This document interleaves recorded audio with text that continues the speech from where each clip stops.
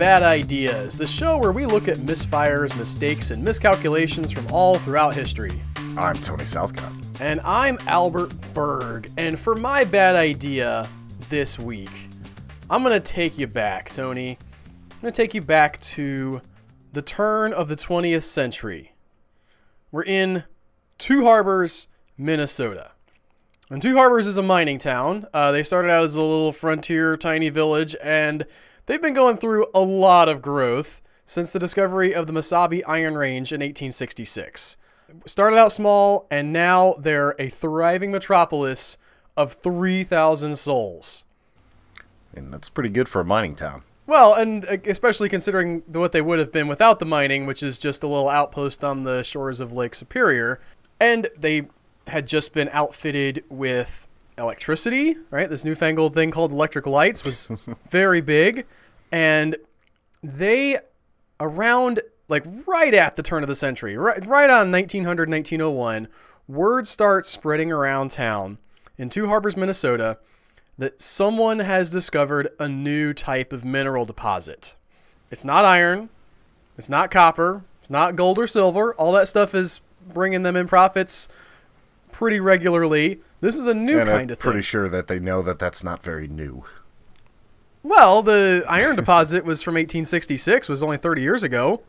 That's true. At their time. I was more thinking of Egyptians using copper tools. It's not exactly a new metal. No, it's not a new metal, Tony. This is not a new mineral. It's a new discovery. And the discovery is of a mineral that is called corundum. And corundum, as you may have already known, is not exciting like gold or even iron, okay? You hear about those things. It's more fun to say, though. You know what they're going to be useful for. But corundum was a useful and needed product. In a world that was becoming increasingly industrialized, there was a demand for abrasives and grinding wheels to shape and sharpen steel and iron, and for use in finishing furniture and hundreds of other tasks, large and small. And corundum was known as an amazing abrasive. It was very, very hard. It's been likened to diamond. Corundum isn't as hard as diamond, but it's up there. It's real good. And if you are going to be moving forward into this industrialized age, as the U.S. is at this time, there's going to be a huge need for abrasives, and some enterprising souls in Two Harbors, Minnesota, realize that this is an opportunity. And so they form a company to mine this corundum and sell it to grinding wheel manufacturers primarily. That's their target audience. A lot of grinding wheels out there. A lot of people needing corundum to build these grinding wheels, to supply these factories that are building all these new fancy things.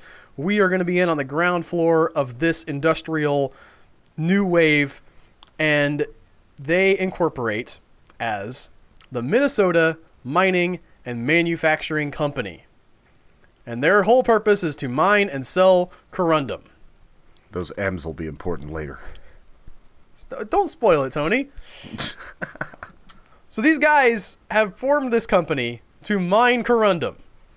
And their first order of business, as men who know very little about mining and nothing about corundum or abrasives, is to raise some money. They don't go out and mine some mineral. They aren't trying to bag it up or anything.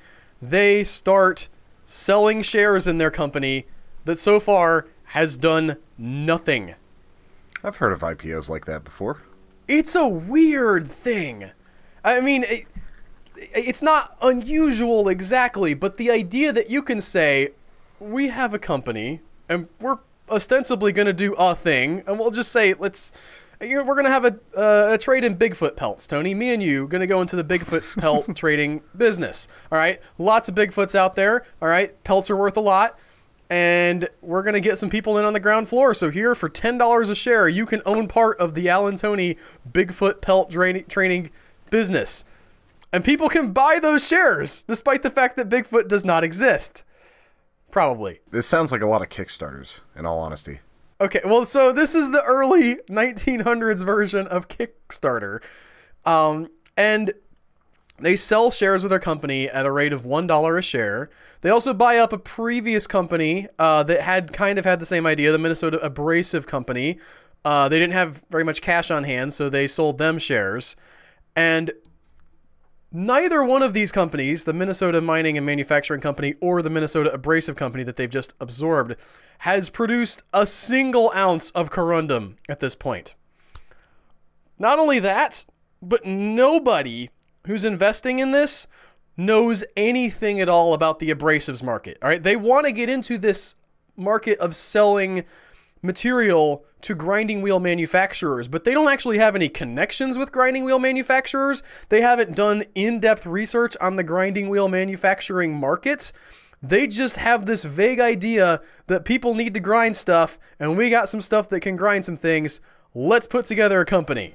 I mean, I've heard of worse things. At least they know there's some demand, especially because they're in a mining town and they can see people need to sharpen their tools. But that is a weird place to start.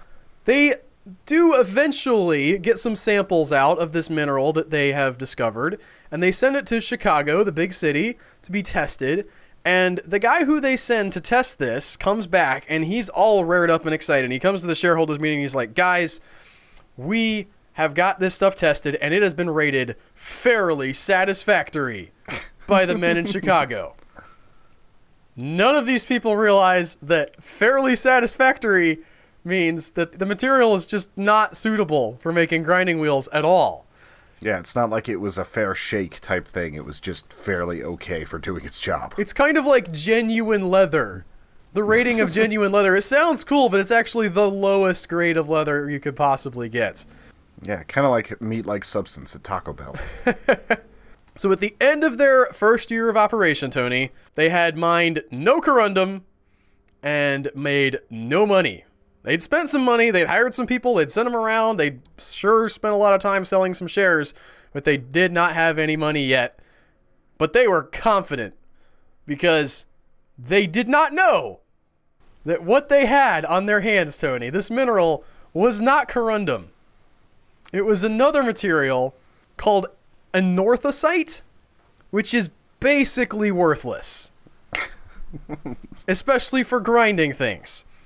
They further did not know that as far back as 1891, a chemist had invented a better synthetic abrasive than corundum that he called carborundum, and it was going to be coming to the market very, very soon and making this corundum, even if they did have it, completely obsolete.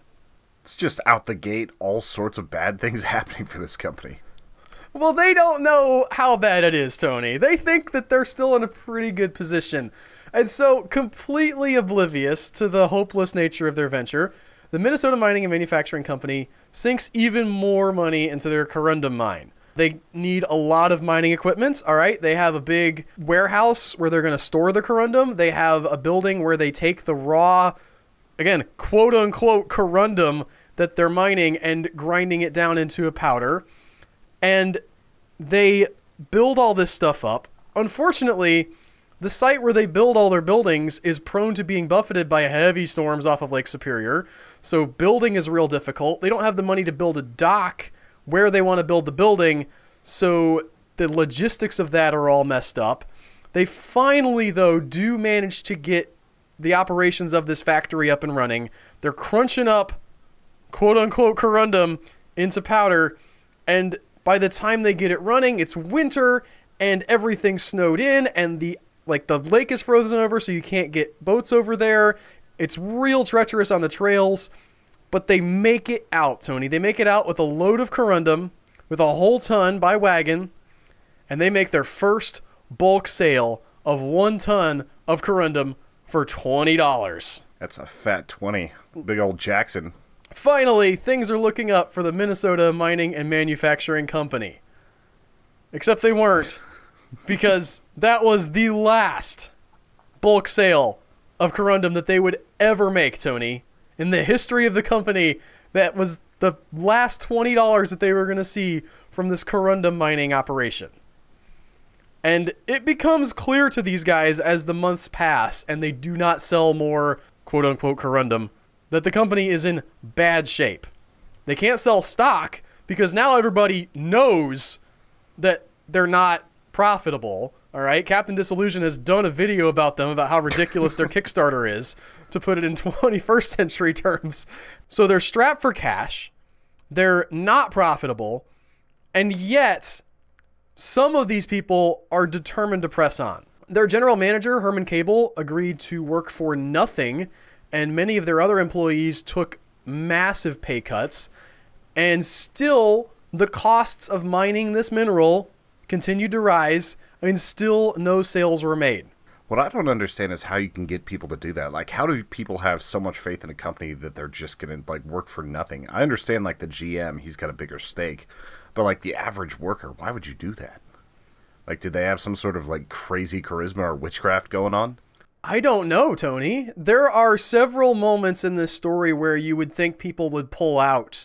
And some people do. But we're going to get to some even more amazing things that, for some reason, just did not get given up on when it really needed to get given up on. They can't sell their material, Tony. It's unclear when exactly they realize that it's not corundum, but they do start to understand at least that there's no value in what they're trying to do, selling the material directly to grinding wheel manufacturers. So they get together, they put their heads together, and they decide, we're going to make our own grinding wheels and sandpaper. We're just going to hop, skip right over these guys who don't want to buy our amazing, wonderful abrasive that we mined out of Minnesota here. And it's definitely not a worthless mineral. We're going to make our own. And you know what you need to make your own grinding wheels and sandpaper, Tony? You need more factories, and factories need more money. A lot more money. And you were talking about why they didn't jump ship, right? Here's an even more miraculous thing. This company that has, again, in almost 5 years of operation, not produced a single dime of profit, does not apparently have a product to sell, goes to this investor from a nearby town named Lucius Ordway, and they convince him that they will give him a controlling interest in the company, so they get enough stocks together from people who had bought stocks initially. The stocks have plummeted in value because they're not producing anything. Give him 60% of the stock of the company in exchange for a cash infusion to keep the company going, to build all these factories so that they can turn their worthless, not corundum, into worthless sandpaper. How did they still not know that it was not corundum? Like, just no chemists, or were people not buying it enough to even know? It's difficult to know because we don't have access to those people anymore. The records are a little bit sketchy. It takes until 1913 before someone from the company finally comes out and says, guys, that mine we have out there probably isn't going to produce anything of value, but oh well. But at this point, they're far from at least publicly stating this. It's possible they know at this point and they're not telling anybody because they're trying to do something to turn it around, or I don't know. This Ordway guy, though, and he might be part of the reason why they don't tell anybody that their stuff is worthless, invests in these factories.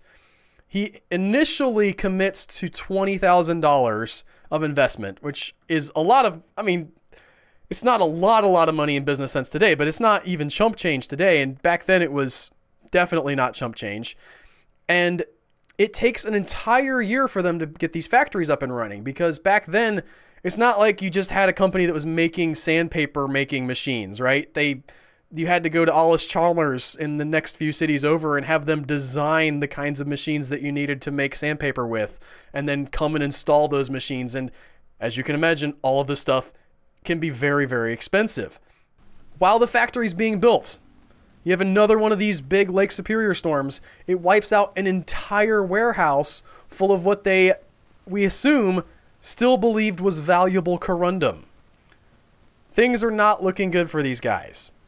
However, in 1906, they finally get the factory up and running, and orders for sandpaper begin trickling in. Business grows through the next few months into the spring, and by May, they're selling $2,500 of their sandpaper per month, Tony. However, they are also costing $9,000 per month on their factory and their many costs of producing corundum. Just running in the red. Very much so. Lucius Ordway at this point had invested $100,000. There's way more than his initial offering that he said he was going to do. And he's still lending them money, but at this point he's getting sick of it. He says, He's got other successful business ventures, so he doesn't want to lose his shirt on this one. And somehow they convince him not to pull out. He's very close to pulling out. I read there's a series of letters that go back and forth between him and the executives of the company, and one of the guys on the board of the company he kind of knew, and they must have had some real persuasive things to say to him, because he does stay in, and throughout 1906 invests another $100,000, bringing his total investment up to $200,000, and is still losing money because they're still trying to sell this horrible corundum sandpaper. Their sales are not great, and so they don't, again, lending to the idea that they don't understand how bad this stuff is. They feel like that they can just get people into buying their sandpapers if they sell them other products. So they decide that they're going to import another abrasive material, which is garnet, or garnet. My birthstone.